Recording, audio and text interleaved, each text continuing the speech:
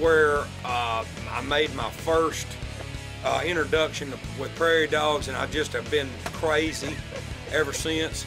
Billy's just Billy's a vet, and he's just a hell of a nice guy. They own a bunch of property. It's hard for me to convey to you guys how many great people that I meet doing what I do. And it's time for us to head out of eastern Colorado and head on. Hi, are y'all crazy, man? Y'all honestly did not think that I'm about to leave eastern Colorado and not shoot the hell out of some prairie dogs. We're gonna try to bring you some prairie dog explosion right into your living room. These things could possibly be worse than hogs, and this is definitely a problem. You can just see the holes all over the place out here. First dog that comes up is going down. There he is on top of the mound. See him? Shink. What do you think? Right on? Oh. That was Ariel. That was Ariel. You got him?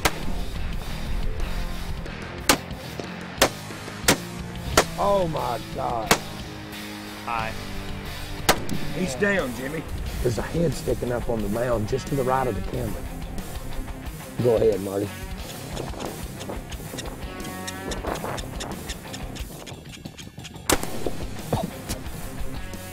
That was bad. That was bad.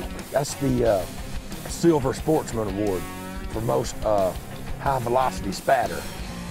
Oh. You ready? Hornady, accurate, deadly, prairie dog, dependable. Damn, Neil, I need some more ammo.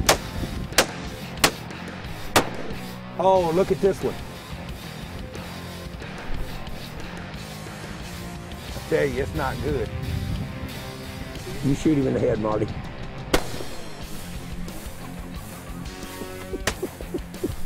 What was that? You drive up there and you look and you don't think you're gonna have that much fun. But the minute you pull the trigger and then boom, over here, boom, boom. Oh, there's two, boom, boom. You get into it, man, and you can't stop, I'm tell you. Besides hunting dangerous game, I don't know that there's anything I like any better than shooting prairie dogs.